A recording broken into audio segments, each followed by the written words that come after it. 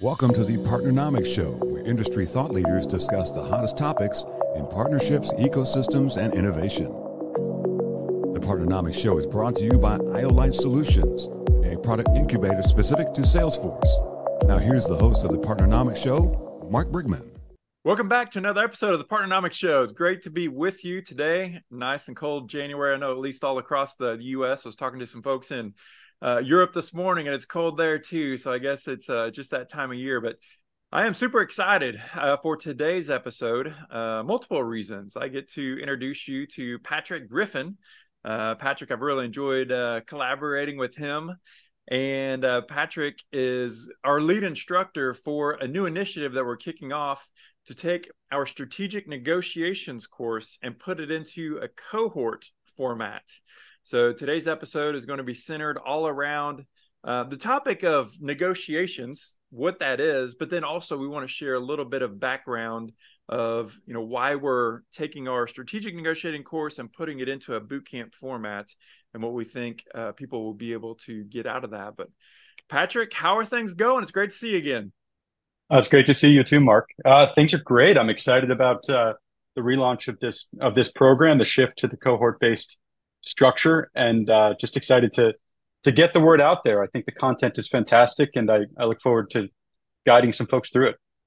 So, Patrick, you and I connected a while back, and we're just talking about our respective backgrounds and areas of interest. And you had talked about negotiating and how you had led some courses through negotiations. I told you, we have a course. I'd love for you to check it out. And you did that. And I'd love to learn some more, kind of just share your background in negotiation and how you've led live workshops. Sure. So I really got cut my teeth in negotiations when I was young. Even before I entered the professional sphere, I found that I was drawn to it. Rhetoric and the art of structuring, position and argument was something that always attracted me. And so when I moved into the professional space, I was working with a company called Moody's Investor Service out of New York, and selling bond ratings. And so this sphere is really relationally driven. They're kind of long tail sales cycles, but then they tend to be very sticky. And they were still operating at the time fairly transactionally. And so one of the things I did, and this was interesting because it required both internal and external negotiation skills, both with my peers and with my clients, customers, was to move everybody towards longer term agreements. So getting past that transactional mindset towards a relational mindset. And as that evolved, I picked up pricing strategy responsibilities at the firm, and they brought in some trainers, and we got to learn more about how to negotiate effectively in a formal sense. And over the course of my 10 years at Moody's, I negotiated a little over $1 billion in contracts and just loved it. It was my favorite part of the job. And so when I left the firm about 7 years ago, I found that I had less need for formal negotiation, and I wanted to keep those skills fresh. And I also felt that I had some information to share. So I moved to a new geography. I was in central New York working with smaller businesses in a smaller community. And I built this training program myself based on my experience, a number of books that I've read on the subject, and the formal training I received at Moody's. So I started teaching it at a local business incubator to some professional service groups in the area, and then as well as some folks in Nashville, including some executives in that space. And I really did that to keep my skills fresh and share my expertise. It's just the love of the art, really. And so I was pleased to have the opportunity to build that, and then thrilled when I got to review your content that you had built with Mike Millick, because it's really tremendous, really well put together, immersive and intense, and I'm proud to be part of it now. Yeah, we're excited to have you. Excited for this initiative. I had the opportunity to meet Mike Millick several years ago, probably 7 years ago now, and I mean, just as we all know, right? You're putting deals together, just negotiating is just a natural piece of the work that partnering professionals do. And so Mike had a 3-day workshop that he had been delivering for 10 years across the world, literally. And so he was working with a Fortune 10 client at the time putting multiple teams through his workshop. And I just like begged him. I was like, I want to go. Can I please come?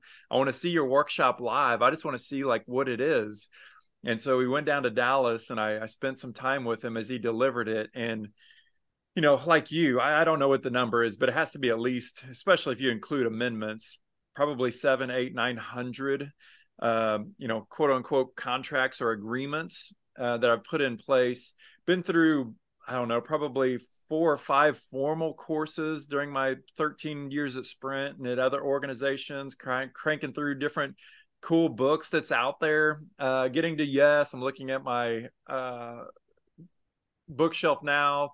Never Split the Difference. There's several different books that are out there around negotiation, but I had never seen like a structure laid out like Mike had shared, and kind of more specifically having a structure that's, I mean, it sounds cliche to say the win-win, but man, there's so many other programs that I've seen that are around, you know, manipulation or coercion or kind of hiding information. And in partnerships, it's a long-term game. It's a long-term relationship. I mean, you're not going to buy a car and you're not going to see the salesperson ever again. I mean, you have to live with this person. And so relationships matter, trust matters. And so I'd love for you to just kind of talk about, you know, the course that you had put together, you had delivered, and how it might be similar or different than the course that we use that Mike Milich had created for us. Sure. And you really hit the nail on the head with the aspect of Mike Milich's program that resonated with me the most, is that methodology, the structural aspect of approaching and then engaging in a negotiation. And so my program that I built was similar to an extent. I would say that it was it encompassed a portion of Mike's program, because I think his is a deeper examination of best practices. But a lot of mine was working to dispel common misconceptions about negotiation. We have this pop sensibility of negotiations as inherently adversarial, and shifting people also, as you said, to a more relational view. It's fairly unusual that in negotiations we have a one-off engagement with a party and then never speak to them again. And so maintaining that credibility and working with people on a genuine, you know, ideally transparent basis to build something together is, I think, really applicable in both our professional and private lives. And it's been my experience that people negotiate far more often than they think they do. Yeah, no question about that. Well, let's kind of dive into some different topics here and hit this one. I think one that both you and I find interesting, and that is, what are some of the big misconceptions that, you know, a lot of professionals might have about negotiations, negotiation skills, kind of like how negotiation is done? Sure. So this is something I speak about a lot with folks I meet and folks I teach. And the primary one is what I just mentioned. So this idea that there is an inherent adversarial nature to negotiations. It's us versus them. And one thing I do when I'm teaching courses, when we're fortunate enough to be doing it in person, is I'll set people aside to work on a case study together, or take opposite sides of a negotiation. And then they will invariably sit on opposite sides of the table when we come back after they've done their little study. And I'll let them do that. But after a few minutes, I'll actually make everybody get up and I'll make them sit on the same side of the table, which sounds a little bit hokey, but it's intended to really be a realignment of thoughts, that ultimately negotiations in a business-to-business environment, in partnerships environment specifically, is about jointly solving problems, jointly treating each other's issues and trying to build something together. And so working against each other is not what we're trying to do. We are trying to align ourselves, solve the same problems together. And a big part of that is just, you know, can be aided with the physical orientation of facing in the same direction. And another aspect that I hear very often from people who want to understand negotiation better or feel that they understand it well is this idea that there's always a winner and a loser in negotiations, and that it's ultimately some version of a zero-sum outcome. And that's just so fundamentally wrong-headed. And I don't fault people. There's really a pop culture sensibility that that's what negotiations look like, but it's unnecessary and it's unhelpful. And I think when we understand that that, there's this concept in negotiations, growing the pie, that this myth of a fixed pie. And so when we expand our thinking and really have done our research and preparation to understand the ways in which we can add value and the ways in which our counterpart can help enable us and vice versa, is that we start to realize that we can grow this pie and collectively build something greater, have those synergies, build something greater together than just simply this transactional exchange where somebody loses. Yeah, whenever I think about negotiating, and like you've mentioned the word value a couple of different times, I think, and if we think about it, like partnering, working with other organizations, I'm an economist, so I have to geek out. Last weekend, I was teaching an international executive MBA program, so all the content's fresh in my head from that weekend.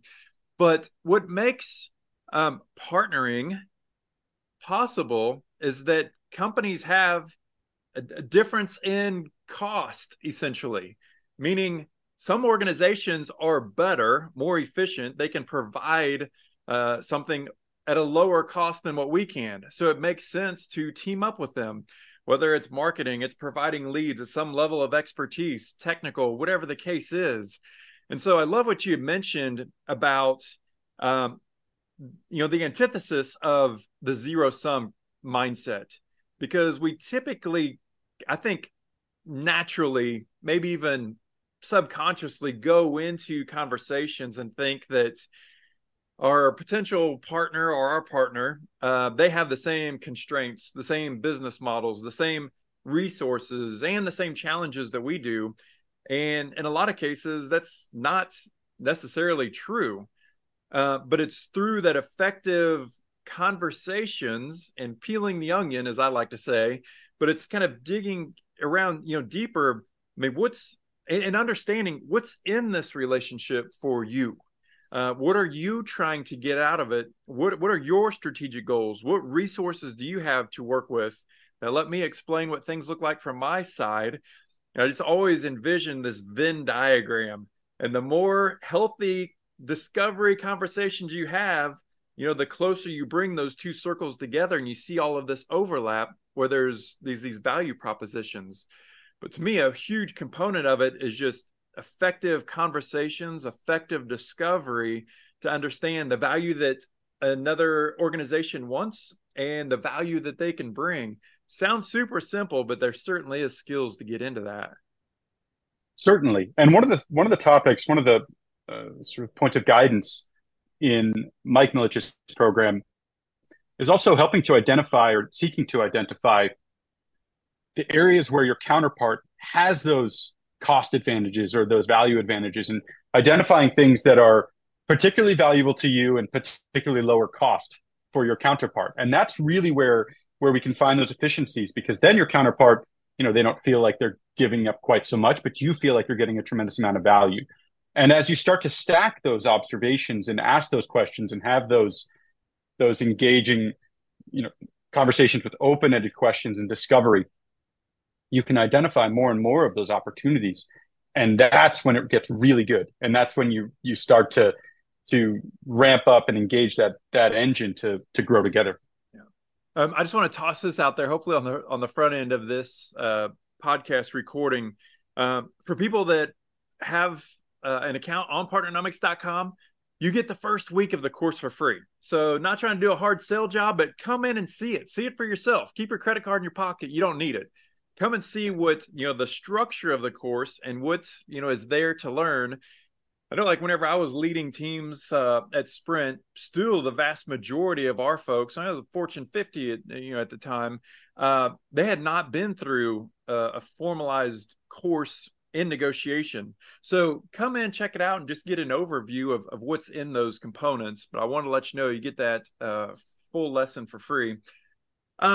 Patrick, I want to hit you with like another question or topic, and that is, certainly in my career, I've talked with different folks and talked about negotiation and what it's kind of done for me. But I'm also commonly surprised how often I hear people say, "Yeah, I don't negotiate my job. I don't work with partners, or I'm not kind of partner facing. I'm not customer facing. I don't negotiate. So, it's probably not a skill that I need to spend time working on." What's your response when you hear that? I think that, and I've heard that so many times. And fundamentally, it's a function of lens, I think. It's how you understand negotiations, how you view them, and again, part of dispelling some of these misconceptions. But I negotiate in some capacity every single day. And in a workspace, as I mentioned before, there's internal negotiations, there's external negotiations, and sometimes internally, they're really formalized where you're laying the groundwork for a service level agreement with another division within your company. But other times it's just, uh, you know, working with your counterparts internally to make sure that you're, outside of the formality of an SLA, meeting each other's expectations, serving each other's needs and issues, and helping resolve those things. And you mentioned earlier the example of buying a car, that transactional experience, and that's the one that people think of. It's a great go-to example, but people only do that every, depending on the person, every 3 to 5 or 7 years sometimes. But what you find is, as you start to think of negotiation as this concept of mutually solving problems when it's in the relational or partnership context, when you open your eyes to that, you'll see it each and every day. I was talking to my wife just before this call about how we load the dishwasher, and so this was a I thought combination that more only of happened at my house.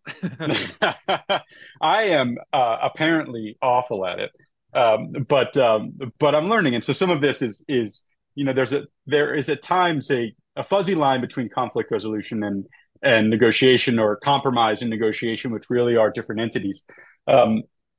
But working that out and engaging in a productive and collaborative and often innovative way to solve those problems together very often looks like and very often is negotiation. Yeah. I want to jump over to another topic that I really love, and that is, and I think another really big misconception when it comes to negotiating, and it's centered around information sharing or information hoarding. And I just think back to a lot of times, both inside of my organizations, as well as whenever we were working with doing a negotiation with another company, how many times professionals tend to hoard and protect information. They see it as power, and they don't want to give power away, so they hoard it and protect it. Talk to us a little bit about, just kind of this art and the science of information sharing, and how we should think about information sharing in a negotiation.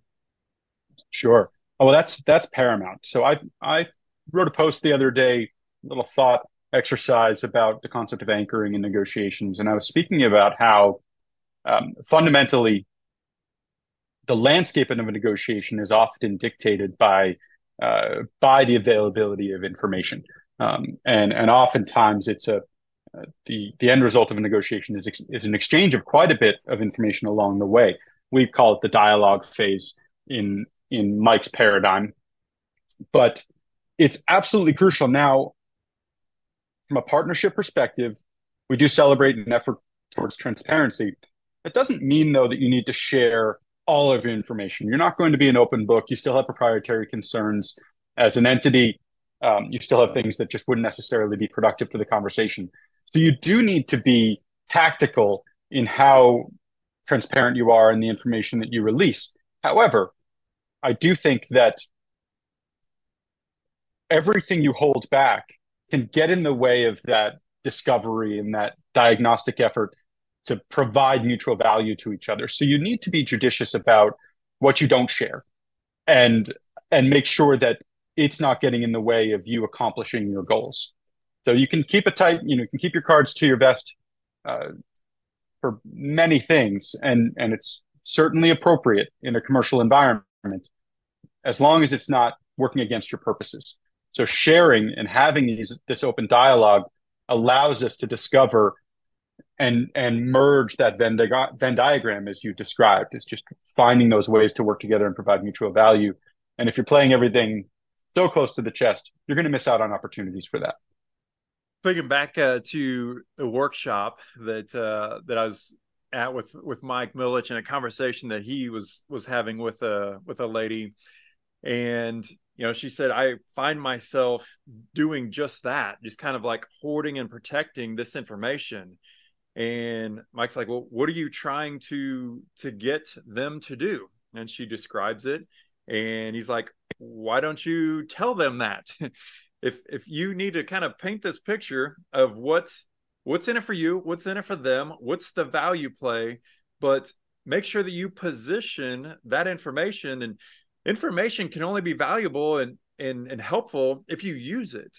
You just need to know how to use it. And to your point, what to use. Certainly there's information that you don't want to share that won't be productive or constructive for what you're trying to do. But, but the only way that we could get our partners to deliver the value that we want, or to even consider the opportunity that we have, is to paint the picture, lay it out there for them, what we're looking for in an ideal partner, what we want them to sign up for, what we're willing to sign up for, what our abilities and resources that we can bring to the table in the relationship, and take a more I would encourage people to take a more transparent approach to, I'll call it partner recruiting, or even opportunity recruiting with existing partners. But we want to know what we're getting into. We should want our partners to know as much as possible exactly what they're getting into. That way we can manage to that. We're not moving the target down range. And I think information share is a huge piece of that. But so many times I see professionals take the opposite approach of kind of hiding this in. Mike talks a lot about power, and even specifically doing a power analysis, and a lot about preparation. Whenever you get into a negotiation, Mike teaches us 4 phases model, with preparation, then dialogue, then making proposals, and then closing the deal. That's those 4. Talk to us a little bit about like even the preparation piece, and some work that professionals need to do in order to go into a conversation and to be able to, position the opportunity appropriately. Sure. So a big part of the preparation. Now, one thing I want to say actually about those 4 stages is they seem linear, but one thing we talk about in the curriculum quite a bit is that the dialogue phase should lead to a proposal, and it'll often circle back to the dialogue phase. And so there is some movement within there, and you might even go back to preparation phase if you're preparing for yet another conversation. But a huge part of it is developing an understanding of your core competencies and that of your counterparts. And we talk about in the partnership space the tremendous power of account mapping, and it's largely that's applicable, I should say, to this exercise as well, because we want to understand and want to do our best to understand what we're good at in a way that's relevant to our counterpart. What are our areas that are maybe low cost for us and high value to them? What are we just better at or good at? And even if you have firms that are lopsided, so the counterparts where one is just massively more powerful, much larger, maybe they're a Fortune 500 going up against, working with an enterprise company. That doesn't mean that the negotiation is going to also be lopsided. And so this is where you're able to prepare and identify those ways to really highlight and develop an understanding of the power that you bring to the table from an organizational perspective that allows you to have those productive conversations and meet as equals with this larger, more complex organization. So working to understand, as I said, your core competencies, your efficiencies, the things that you just have that particular capability for, that gives you an advantage within your own sphere, and then also extending that to understand as much as you can of those same functions for your counterpart. That way, when you get to the dialogue phase, you'll also have more informed questions to ask, and you'll be able to engage in that exchange of information that identifies, more issues, more opportunities, and that mutual growth that we're really seeking. Yeah. Hey, Patrick, I'm really excited to have you leading this course, leading the cohorts. We've offered this course for years, and man, it's super powerful. But now we've decided to launch it in a cohort format, a 7-week cohort format. So, if you would, I'd like for you to just kind of describe, somebody's out there interested in learning what it takes to get into a cohort. What do they need to do, and what's the format? Sure. So we've broken down this curriculum into 6-week segments, and after each week, so you'll viewers, students, so to speak, will watch these videos, and then we'll come back and we'll meet in a cohort function, and we'll do that every week for 6 weeks, and that's really how that structure works. But what we like about changing it to this format and having that mixture of synchronous and asynchronous study is, I always think back to there's a Bible verse that says, as iron sharpens iron, so one man or one person sharpens another person. And I really think that having that socialization and that opportunity to discuss in a live format these lessons and best practices in a way that helps you develop your own understanding is really crucial, and I think will supercharge many participants' ability to get as much as they can out of this program. I know that when I'm studying German on the side. I used to be able to speak German a little bit, and I'm working on it again. I'm trying to get it back. My sister lived in Germany for years, and so she's fluent. And now she and I only text in German, and I'm struggling. I'm trying to keep up, but I get better every single time we talk because we get to work together and think in real time and sharpen those skills collectively. And I think the same will be true of this cohort-based programming. And then the extra benefit, partnerships professionals, I think, are really inclined towards networking and getting to know each other and building those relationships. And so I'm also participating in your orchestrator program that you're rolling out. And coming into it, I have a peer that I've known that actually introduced the two of us, Mary Hand. And she and I speak about the course content that we're going through. We talk about it even before we get together during our meetings to discuss that content, because that social reinforcement is certainly, for me, a very effective way to undergird my learning and develop my understanding. And I think that'll be true for the folks going through the cohorts as well. Yeah, the cohort experience is so strong. It's one thing to go through a course to just learn the content. That's kind of what all of us did in college. Where in the cohort side, we really focus on the implementation. And you get an opportunity to learn, just the point that you're making, Patrick. You have an opportunity to hear, up to 10 other people with, including themselves, of what their experiences are, maybe some challenges, some opportunities, some examples of how they've come into these different scenarios and how it played out, and maybe a different approach that you might take in the future. So the live interaction and really focusing on the implementation of these best practices inside of your organization is, it's huge. It's so powerful. We've been running cohorts for, I think, 6 or 7 years now with some of our standard Partnernomics curriculum, and it is so fun. They're really, really enjoyable. I know I've enjoyed the ones that I've led. But Patrick, looking forward to working with you. Looking forward to having you lead the cohorts. We have one that's going to be launching here in just a few weeks. So encourage people to come, jump on the website, check it out, take a look at it.